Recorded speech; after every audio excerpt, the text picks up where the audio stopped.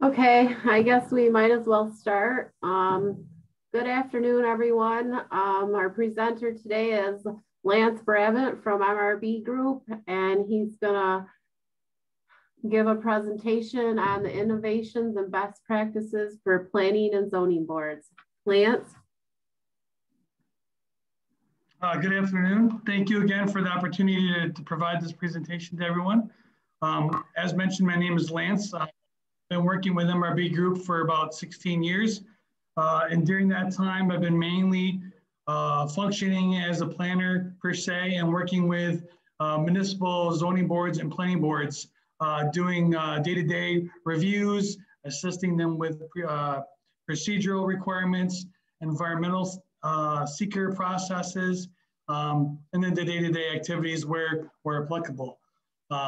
So today's presentation is kind of be like an overview of planning board ZBA actions.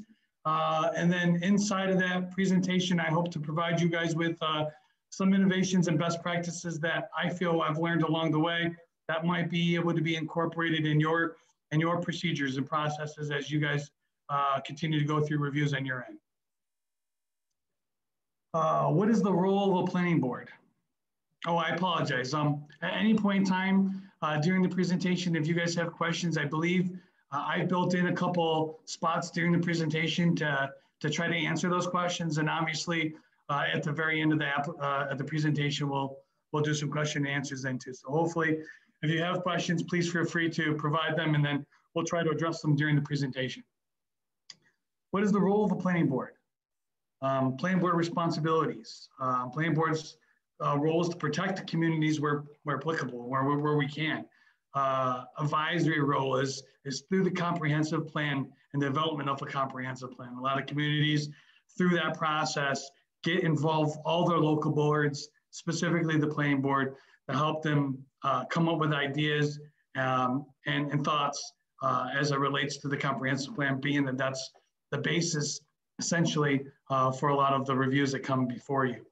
Land use, which is a component both of the zoning codes, if you have a zoning code, and of the comprehensive plan. Zoning changes, any changes, uses specifically as it relates to that help govern the applications that we get through the review process. Also, area variance requests. I mean, I think this obviously is more geared towards the ZBA, but these are, planning board has an advisory role over those procedures and processes as it relates to applications. The regulatory role, as you guys are aware, is review of the subdivision plats, powers assigned by the board, such as review of site plans at times. I know some communities, site plan is a recommendation, and then the municipal board actually does the actual approval of a site plan. Most communities that I work with, the powers and duties of site plan review fall on the planning board. And then special use permits. Some communities, likewise, the planning board does all the review related to special use permit process, and some they do just the site plan component, and the ZBA does the review of the special use permit process. Application and considerations. Is the application complete? So, you know, a lot of the communities that I work with, and they all range from different types of sizes, procedurally, most of them have a staff in place that helps them through what I call the internal review process. And that is essentially what I'm going to go over now. But ultimately, they have somebody in position that helps them review to determine, is the application complete? Do you have all the forms that are required to be completed? Are they signed off by the applicant? Have the fees been paid? Does this comply with your local code? Does this need to go through a process that wasn't otherwise identified either internally or by the applicant as part of their application? Some of the communities that I work with have the staff in place that does a lot of that review, and then they send it to the associate boards. Some communities do not. You know, they have a part-time code enforcement officer or part-time zoning enforcement officer, and they're just not there enough to either A, have the time to do this, because when they are there, they're busy doing the job that they're asked to do. And other times, it's just too much to handle. Procedurally, maybe there isn't enough time built into the application review process for them to provide that review. And we'll get into that a little bit as well. But basically, this is where we begin the process. Applications get submitted. Somebody's in charge of doing that initial review. Who is it? And that's, I think, where some of these issues kind of result from, is they either A, the person isn't identified, or B, you just don't have a good enough procedure in place, or C, there just isn't enough time built into your review process. So know the calendar. Is a hearing required and when, excuse me, public hearings required for subdivisions, special use permit, area variances, use variances, zoning changes, but they also sometimes are required for site plans dependent upon your local code. Is there any other action needed to be taken by a certain deadline? Seeker has deadlines, subdivision has deadlines, public hearings has deadlines, referrals sometimes have deadlines. Is a county referral required, and did the county respond? A lot of times when we get an application, we try to determine a lot of these items up front before we begin that process, because I believe that helps control where the applications are going and puts everybody on the same table. Application ready for review. So this is that internal process, as I was alluding to. An application comes in for review. Is there a waiver? Some communities have some standards that allow the boards or the code enforcement officer in some instances to waive. That review gets done internally, and then is there interpretation needed? For example, Canandaigua, with every one of their applications that comes into them, they have a zoning officer there who does an interpretation of the application that was been submitted before it goes anywhere. They do an initial review, they do a determination, says, yep, this is where the code is applicable. They meet that code. Here's where it's got to go. It's got to go to the planning board because under a code, this is the subsection that requires it to do that. It's got to go to the ZBA because it needs variances per these code sections, and that references that code section. Does it need to go to the county? Yep, here's the reasons why it needs to go to county. And then that zoning determination follows the application along the process. So it kind of identifies where it needs to go right away. Some communities rely on their boards to make that determination, and that's fine as well. But sometimes I feel like that's where some of my, I think these practices that I've seen along the way might be to help you guys through that, so that, because when it resides all on the boards, and some of the communities that I feel are struggling through that process is because they're just not getting what they should be getting along the way. Maybe the applications just aren't quite what they need to be. And so that sometimes bottlenecks the process and makes things more difficult. So following a process like this, having somebody identified whom is responsible for making those calls to assist the boards, and then backtracking from there. Do you have a process in place? Are your applications thorough? Are they getting you what you need? Are the boards getting an area variance application that has everything? Those are the things where I think you can start with, and then that'll help you guys better prepare for the processes as it comes to you with each of these boards. One of the tools is a calendar. So a lot of the communities I work with, a couple of them had this already in place, but then I started bringing this to other communities that we were working with.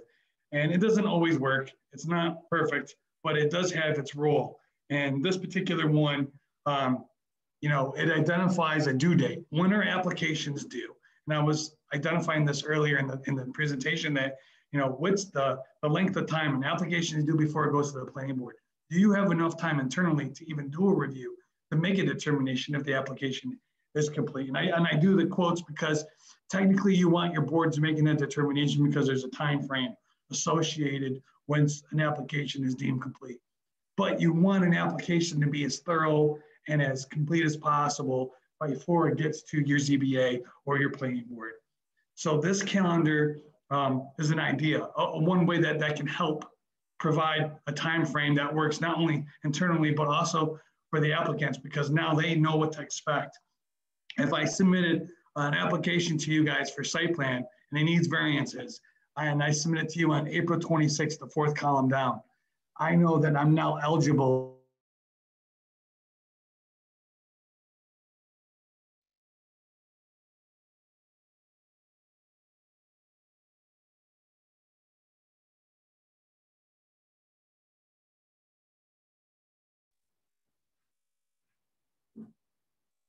Are you there, Lance?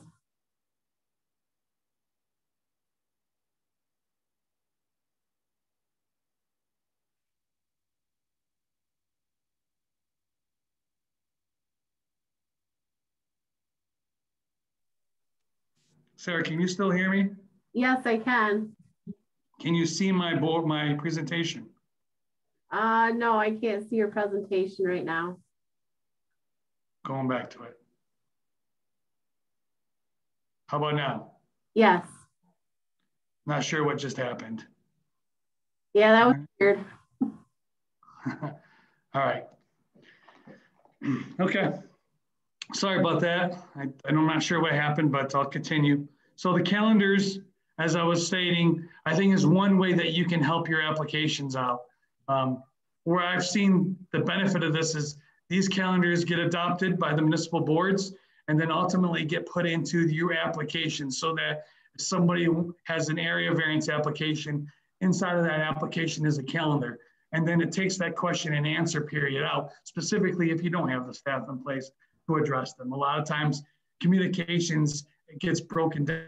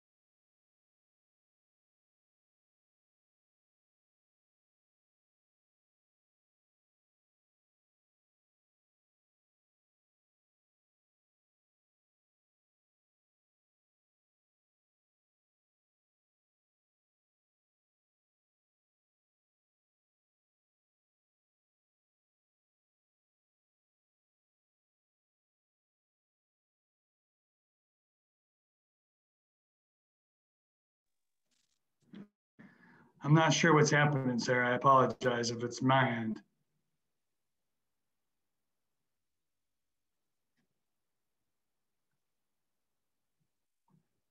Are you seeing my screen?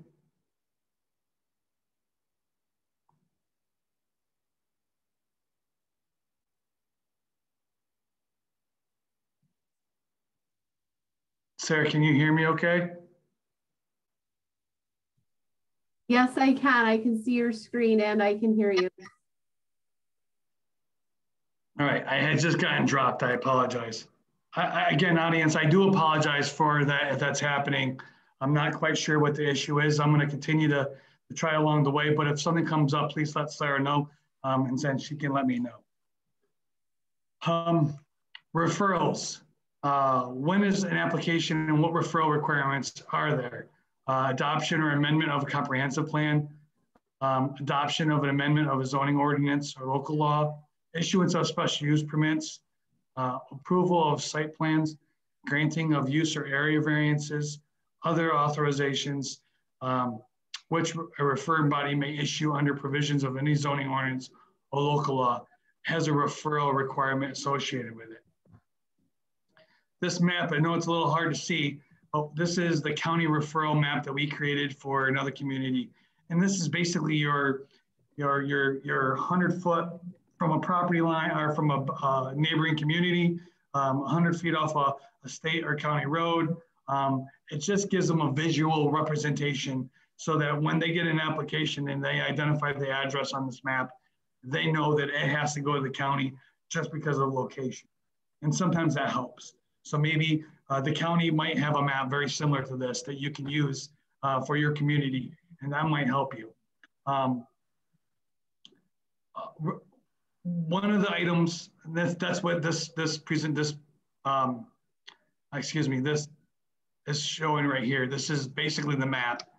This is the 500-foot municipal boundary, state park or recreation area, county state road map, county stream drainage channel, county state land with public facility, a farm operation and ag district. That's what the map was kind of basically highlighting, is these locations to make some of the location requirements easily identified for a staff member to see, yep, now it's required to go to county because this is where you're located. Some of the tools that we've seen also is we created a referral sheet. And so when an application comes in to the staff, there's a referral sheet that identifies anybody and everybody that might need to go to. That referral sheet gets filled out internally and allows the staff to determine, because of these reasons, it's got to go to who. Maybe you have a consulting firm that needs to review it. Maybe the county has to get it for county referral requirements. Maybe you want to refer it to another board for recommendation, like the planning board for the recommendation periods or the ZBA for other reasons. Maybe it's got to go to a DPW, Department of Public Works, for water or sewer reasons. A referral sheet in the beginning sometimes helps with that, so that it's not up to the planning board or ZBA during the review to make a determination. Well, did you talk to the DPW guy? No, I didn't. I didn't know I had to. Well, it should. That's waste another 45 days until you get comments back for them. A referral sheet might help you with that up front, so that you can identify if public water is required and there's a certain somebody that needs to review that, whom you can identify then and make sure they get the package up front. Just a thought process. This flow chart here is basically outlining once an application gets to, in this case, your planning board.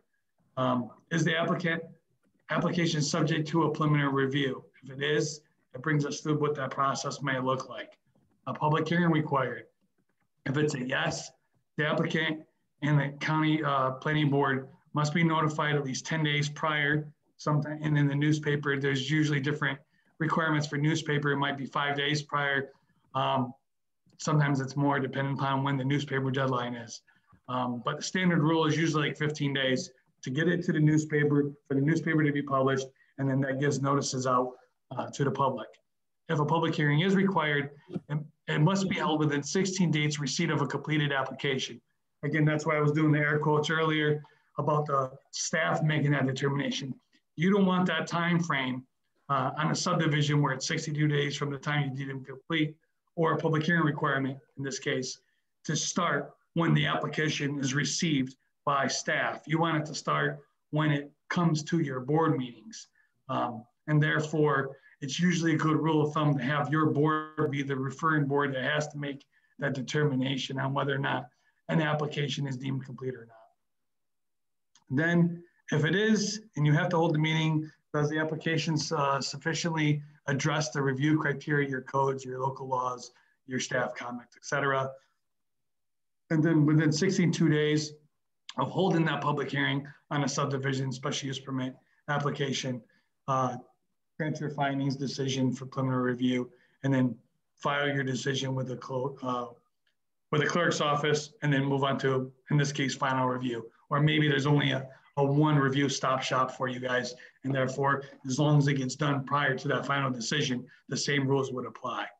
In terms of, I had that thought, and I apologize. I'll wait till later to bring that up. What should a good site plan look like? We've all seen different variations of plans. I'm sure it's probably more appropriately the ZBA, just because with area variances, a lot of times a sketch plan is permitted, maybe written in code that way. I was referencing earlier, some of the tools would be to start by looking at your application criteria. Make sure as a board, if the ZBA feels that you're getting information that's inadequate, that doesn't meet what you think you want it to meet, and it makes it difficult for you guys to move forward review. Same with the planning board. Go back and look at your applications and see how thorough are they?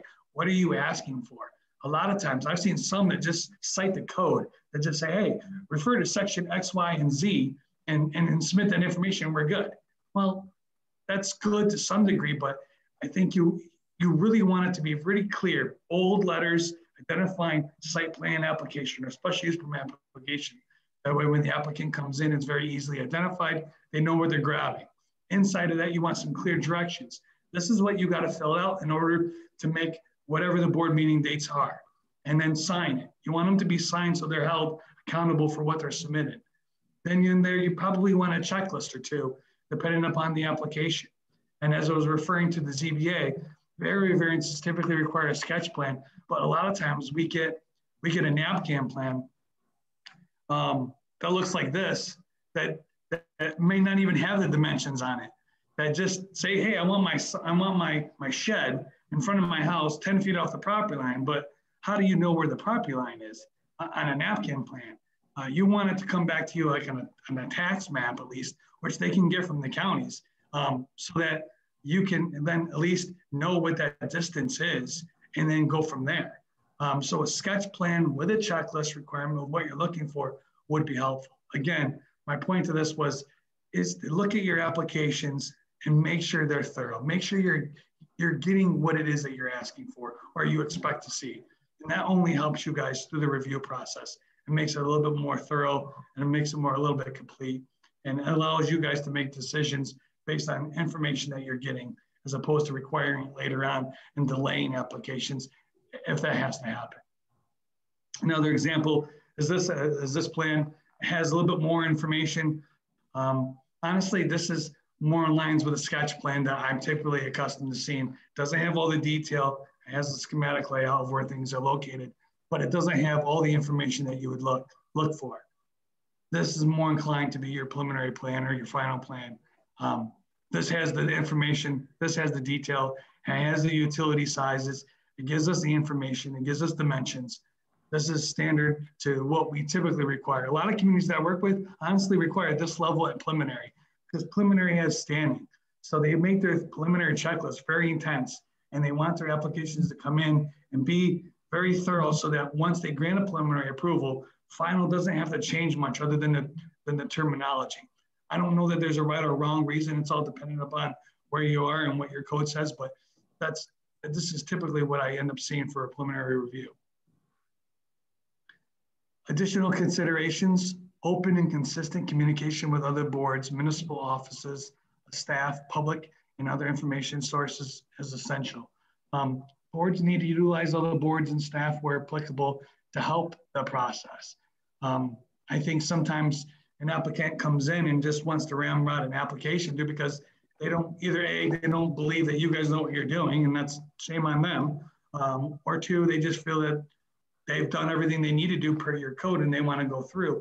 A lot of times board members feel that pressure and they want to take action, and you don't have to. Make sure you're getting what you want. If you feel that there's something that you need information from, use your staff, use the board, use other means to get that information so that you can make an educated decision on what's going and be able to stand behind it, whether it's an approval of a plan or a variance. No one knows everything about planning. No, nobody does, but you have staff in place that should be, you have experts out there that can help you. The county is a great referral. Understanding, know how to find out is an essential part of the thorough review process. Again, just utilizing the team that's there, your staff, the county, anybody that's on board with your community to help you come to an answer. Create a complete and accurate public record. You guys are aware, recordings and meeting minutes are important and required as part of the process. Just make sure you have good, accurate representation of what transpired from the board meetings. Support any decision with factual findings. Just make sure that, again, I go back to the applications being thorough. It just helps having a complete application so that when it comes time to make a decision, you have all the information in front of you. And then you use that to be your supporting information as to why you move forward with a variance or why you move forward with a preliminary plan approval. Sarah, I don't know if you're available, but this is where I had some questions on the kind of like the planning board and application process. I don't know if we have any questions you want to go through now or not. Yes, we do have a question. It is, are you saying that the decision by the ZBA would be made before the seeker determination? No, so So in no case can a decision be made before seeker is done. Seeker is required to be done in every application prior to granting an approval of something. So CBA variances are typically type 2. So if it's an application by itself, then meaning that if it's an area variance, let's say, only, then the ZBA would be able to make the determination, classify the seeker, take seeker, and then grant their approval of the variance.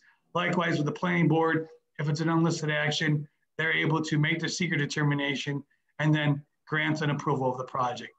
If the project has multiple agencies involved in the process, meaning you have departments outside of the municipal staff that are required to grant an approval of the project, it's always a good idea to conduct a coordinated review if you want. That's up to the board. Unlisted actions, the planning board has the ability to take an unlisted action and elevate it, not necessarily deem it a type 1 action, but elevate it to have to complete a full EAF.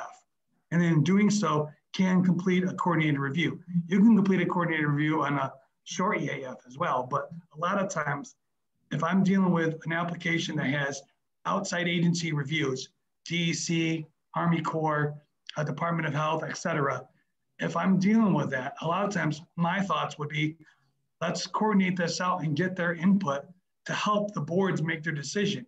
I mean, what better than to make your seeker determination supported on actual documents provided to you from those agencies saying there is no impact on wetlands, there is no impact on sewer. I mean, having that information in front of you only helps you when you make your determination. Hope I answered it. I know I went a long way around, but hope I helped answer that. I think that's the only one, right? Do I have another one, Sarah? Okay. Okay. Thank you. I'll continue on the ZBA stuff. And planning board stuff, actually. Special use permits.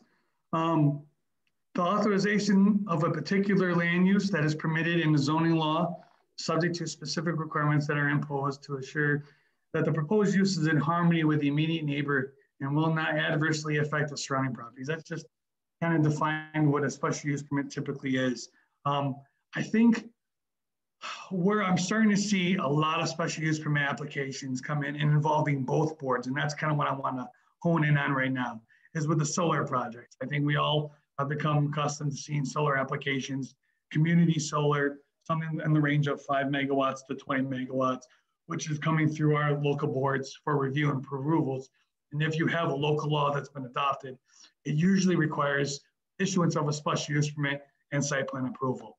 So on those processes, special use permit is really has been contingent upon getting information from your planning board on the site plan application, and then also the ZBA on the special use permit information related to that.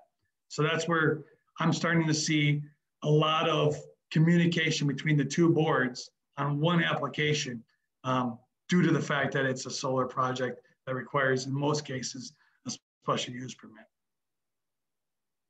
And public hearings and seeker, that's usually a coordinated review. So it's a long process that usually takes multiple meetings. And a lot of communities that I've been working with recently have started to bring both boards together and have a joint board meeting to eliminate the back and forth, and having it together. I know some communities may not want that to occur, and I think that's fine. I think do whatever your attorney and your local process requires. But if you have the ability to, it's not a bad idea to bring both boards together for the same project specifically if you have that type of a project.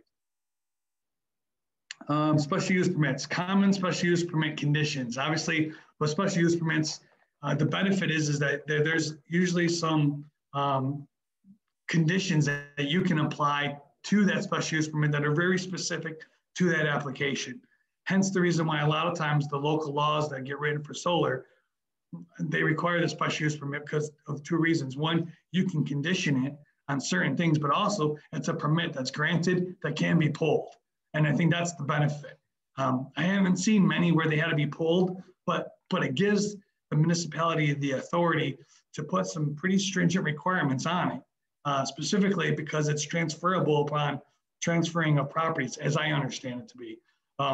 So a lot of times a special use permit for, let's say, somebody who wants to sell hats out of their house, if they sold their property to somebody 5 years after getting the special use permit, technically that person who bought that house has the same ability as the person that was previously there.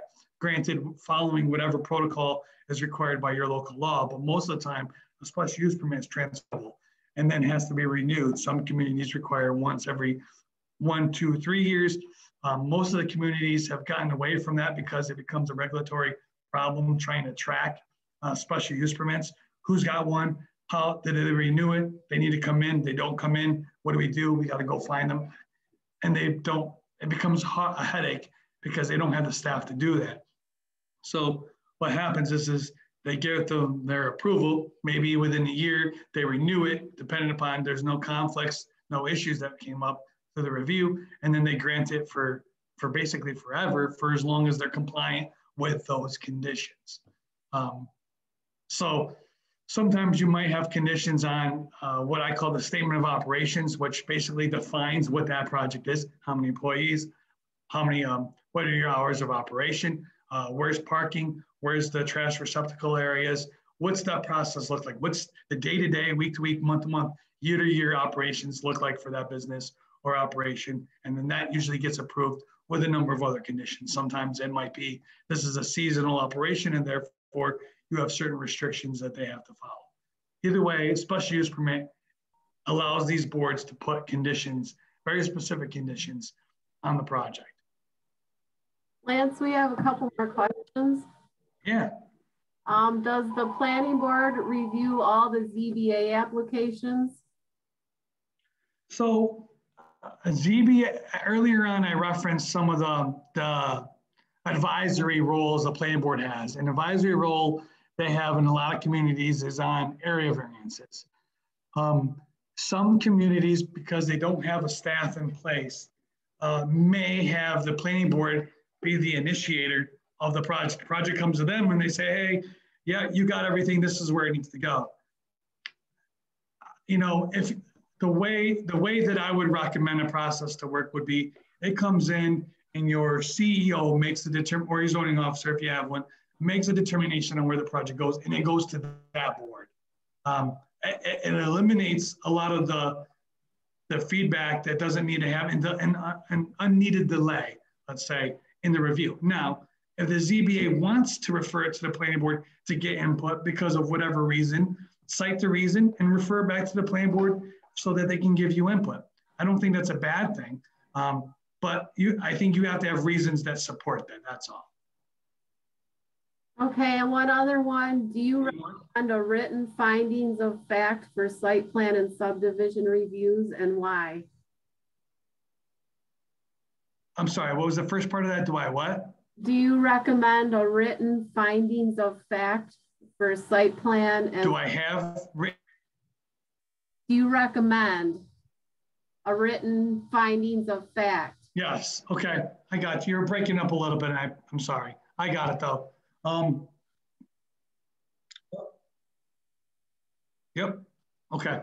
A lot of the communities that I've seen do two things. There's some that are very thorough and they have what is identified as a findings of fact that supports whatever decision they make.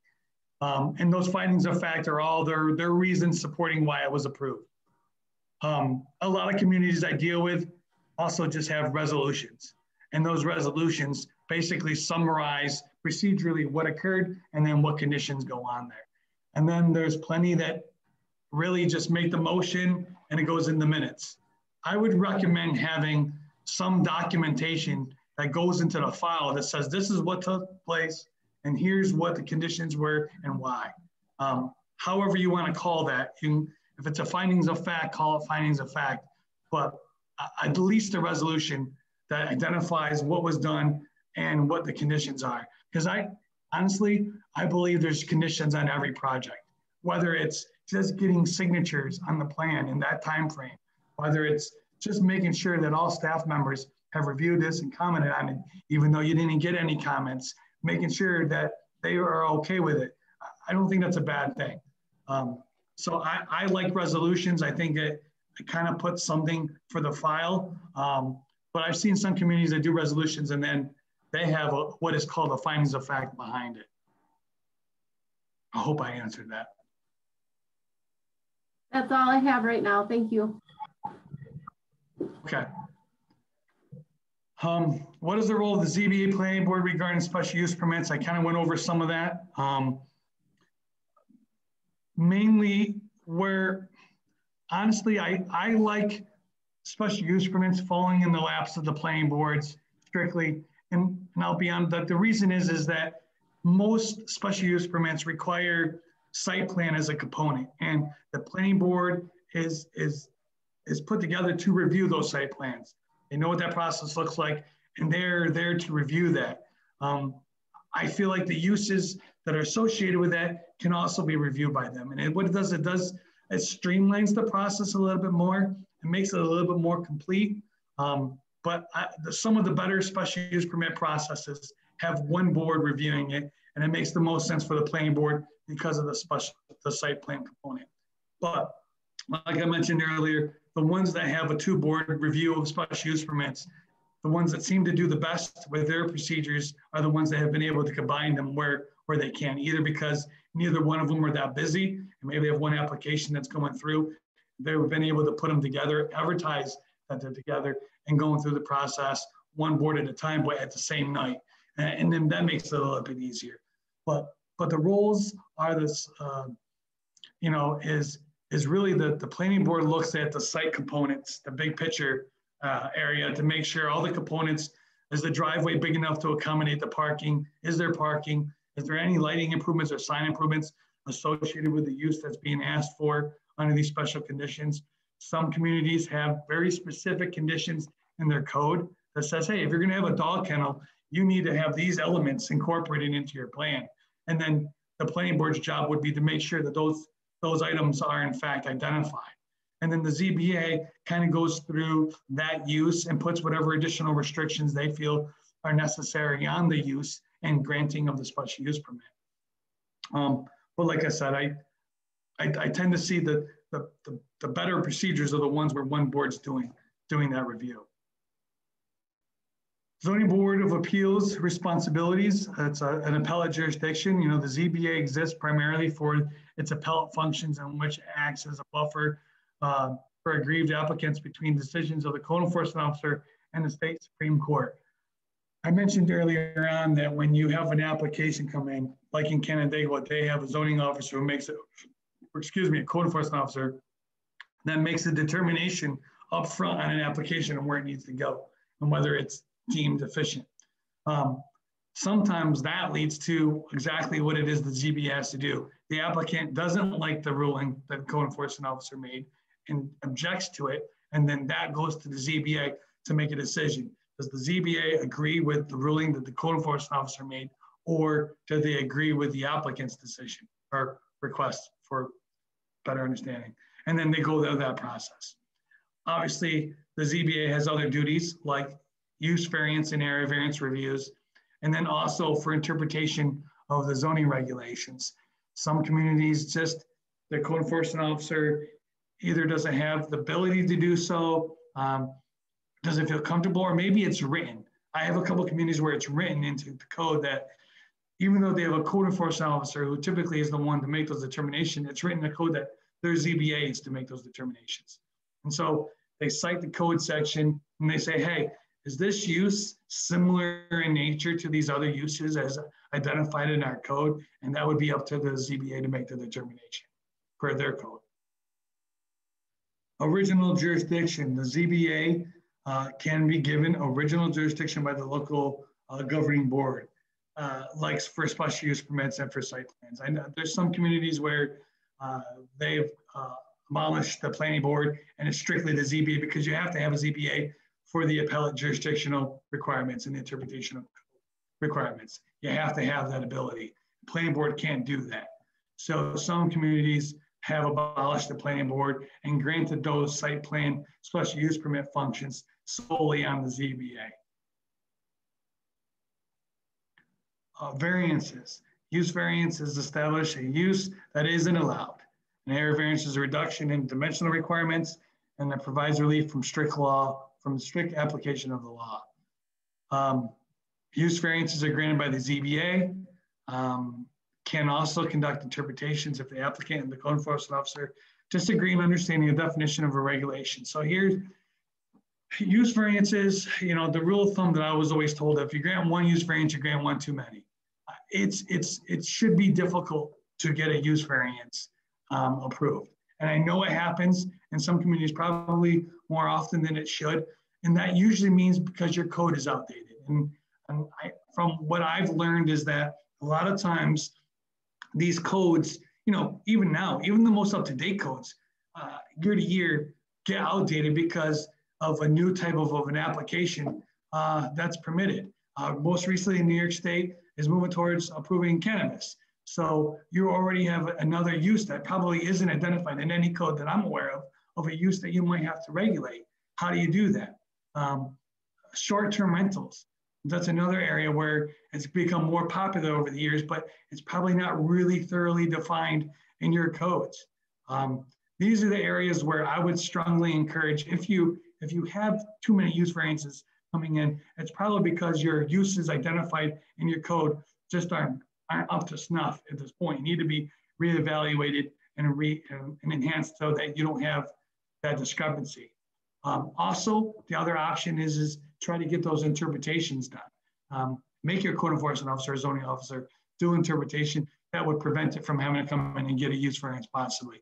Maybe there is a use that's very similar in nature that can be approved by the ZBA, supported by the application, provided back to you guys, and then go through that process, as opposed to just calling it, oh, it's not in my code, it's not, and therefore you need a use variance. So I think those are the two ways that I've seen some communities approach it when they're granting, prior to going through the use variance application process. There's 4 criteria in the use variance application. No reasonable return on property.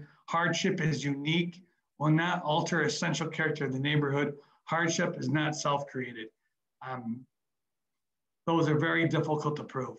And most times they're not all 4 of those criteria are being met. We have seen, again, back to the overall application process, we would suggest that those get provided into your applications for 2 reasons. One, the applicant is responsible for filling that information out. Give you guys some information to review and look at to make that determination, but then reevaluate it as you guys review it as part of your review process. Area variance, definitely a little bit, you know, we see them all the time. Undesirable change to the neighborhood. Can an alternative be achieved? Whether a variance is substantial or not. Negative impacts on the environment. Is it a hardship, self-created? Again, these being included into the application, have the applicant complete them, and then the ZBA reviews them as part of the review. A lot of times what we do is, you know, area variances, they can be difficult at times, and sometimes they don't have to be. We encourage the applicant to do a couple of things. One, is there any neighbors on the same street that have a similar situation occurring? Take pictures. We support the applicant getting feedback from the neighbors in support of the variance. Again, 2 things that you can use to help justify why the area variance was approved beyond these 5 questions that were provided. Some of the best practices, I'm moving into the best practices and tools for you guys.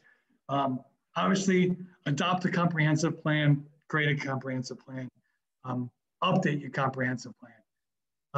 If you have a comprehensive plan, it needs to, they're usually a 10 to 20 year outlook. And then every 10 years, maybe even less. Some communities I've seen every 6, 7 years are trying to update their comprehensive plan. I don't think there's a right or wrong answer, as long as it's being updated. And then because it's a reflection of what you got, it's your vision of what your community looks like. And it's not just your vision, it's the community's vision of what the community should look like. And the way things are changing and the uses that are coming in, solar, cannabis, different type of areas, this helps support and enhances the planning boards and ZBA's ability to approve projects when they go back and look at the comprehensive plan, which help guides those applications and tools. It becomes a litmus test for decision making. You know, does it fit with our comprehensive plan? Does our comprehensive plan show that we need to have more mixed-use residential areas? Is this the area for that? That's what a comprehensive plan helps us do and support in our decision-making process. Some best tools that I've seen is also, this is one community where all of their applications, zoning codes, subsections, planning board calendars, top left corner, agendas, etc., were clearly identified in their offices. You know, I have a lot of communities that say, you know, it's one person's responsibility to wait on somebody and then go find them the form, hand them the form, and then they walk out. This takes some of that issue, some of that communication requirement out the door. Doesn't mean that you can't communicate. It lets the applicant come in, get what they, feel is needed. It's clearly marked. These are complete forms. They have all the material that are needed in it, and allows them to go back, and then maybe if they have questions, then it makes it a little bit easier for staff to answer. Some additional tools. These are, again, are just examples. Again, I use Canada, and I apologize for that, but they have some really good application forms on their website. If you guys are ever in need of at least verifying what an application may look like, I would encourage you to go to their website and take a look at their application forms. There's plenty of places that have it, but most regularly I work with them, and I know that their forms are very, very thorough. In most cases, maybe too thorough, but at least for them, it has all the information that they're looking for. It has very clear references on the front, so the applicant knows what it is that they're grabbing. And then behind it, it has the calendar, it has a checklist, it has signature forms, affidavit, it has all the information that you would require as part of that application. Some other tools that we've seen that could help through the process.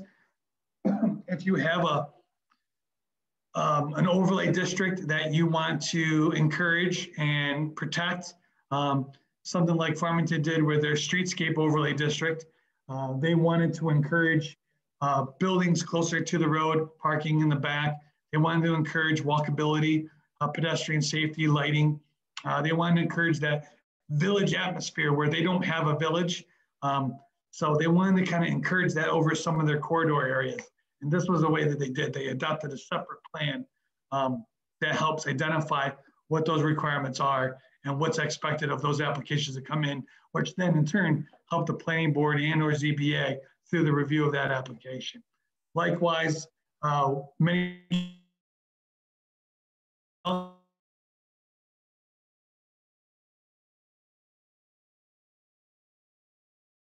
regulations. Other ones that I've seen have been where they pulled them out of their codes and they make it what we call the site design and development criteria manual.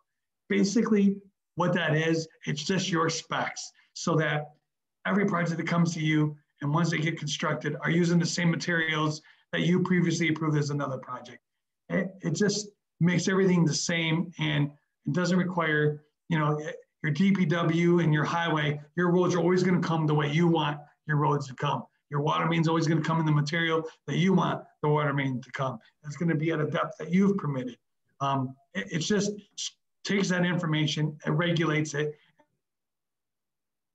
for all the applicants to meet, and then justify change if they're going to change it. But it tells them what materials have been approved in your municipality and what's expected of them. We have a couple more. Before we go into questions, one more tool is it can be called many things. We call it a plan review committee. For those communities that don't have a good, a big staff, Canandaigua has a huge staff, Farmington has a big staff. Some of the cities that we deal with have big staffs where they have a lot of people in the office who are able to do many different roles. But those communities that don't, where they struggle is when an application comes in, how do we handle it? How do we process this? What we've suggested and what we've seen other communities do is they have this meeting. They call it a PRC meeting, as I said. It could be a DRC meeting, a development review committee. It could be whatever you want it to be. But the gist of it is that brings that code enforcement officer staff, maybe your DPW representative, maybe a board representative, maybe your consulting firm engineer, maybe the county come in at one meeting at a table and you go over that application that you received. It's a way for an application that might be big. Maybe it's got the potential to be concerning going down the line. Maybe it's a big phased project, a big commercial. Maybe it's a solar project. I don't know. But maybe you want the ability to review it before it goes to that planning board and start going through that process at a public meeting. Maybe you have ability to meet behind the scene and say, okay, we have one board member, we have all the people who have standing or some role in this review. What are some of the potential roadblocks that we see? Where does this need to go for review? Who has some concerns on it? It's just an opportunity to do that. And a lot of times, the more successful ones that I've seen have pushed that type of a meeting in the beginning of the process before it goes to the planning board and or ZBA. Just a thought. I've seen that work, and I've seen a lot of communities go that route, and I think it's been fairly successful because it just gives an opportunity. And there's no right or wrong way to do it. You can invite the applicant to the meetings and have a powwow with them. Maybe it's your sketch plan review meeting where you have to come in and discuss sketch plan. In either case, I've seen those become very successful and help the planning boards and ZBAs get their reviews because it's an opportunity to get some of these questions in the beginning as opposed to the middle of the process. That's what I have for you guys today. I don't know if there's any questions, Sarah, that we need to go through. You have one. Would a SVU be appropriate for startups for Airbnbs?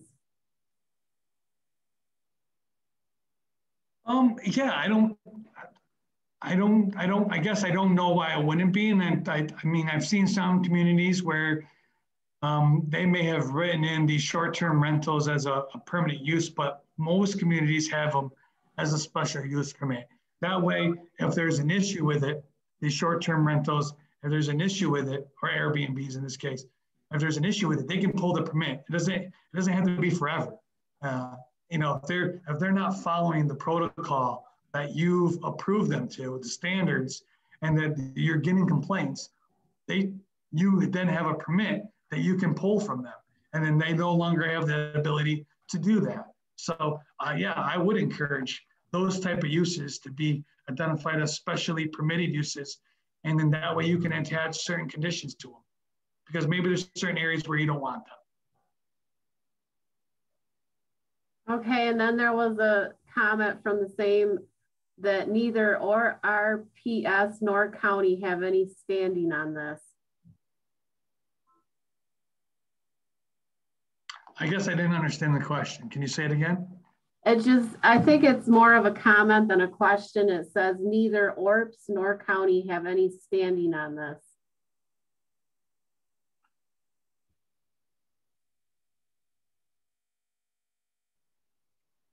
If you hit your little Q&A thing down at the bottom, you can see what it says. Yeah, I'm going to it now. Neither ORPS nor county have any standing on this. I guess I don't know what this is meaning. I know counties, a lot of communities do refer to the counties maybe for everything, and the county usually provides recommendations or helps them through the procedure. They're a good sounding board to utilize. Okay, I see what you're saying. I think there is no standard by the county for Airbnb. There may not be a standard yet for Airbnbs. I know there's a lot of communities, especially from communities that are dealing with these short-term rentals. And so what they've done is they put a moratorium on it. They've established a code or updated their code and created a procedure that they felt comfortable with. And then they implemented it. That's what they have done. I know counties are playing catch up in a lot of cases. It's not like solar where they have a state ordinance that they can use to help guide you guys. In this case, there isn't one. So probably your best bet is to look up what other communities do. Take other lakefront communities and verify what their short-term rental process and procedures are, and use them and enhance them that fit what your guys' needs are. That's probably the best bet, as opposed to relying solely on the county for information on that. Sarah, I'm not sure if there's anything else that we need to comment on. Oh, wait, there's another one. I can answer that one. Okay. Thank you very much, Lance. I appreciate you presenting for us this afternoon. And hopefully maybe you'll join us again in the future for another training. I do appreciate the opportunity to present for Southern Tier West, and I do apologize for any of the hiccups that we had earlier on. You would think this time, by as often as we've all been using these type of devices, you would think we'd be better at it by now, but apparently I'm not. So I do appreciate the opportunity. Thank you very much, Sarah. You did fine. Thank you, Lance. Okay. Have a good day. You too.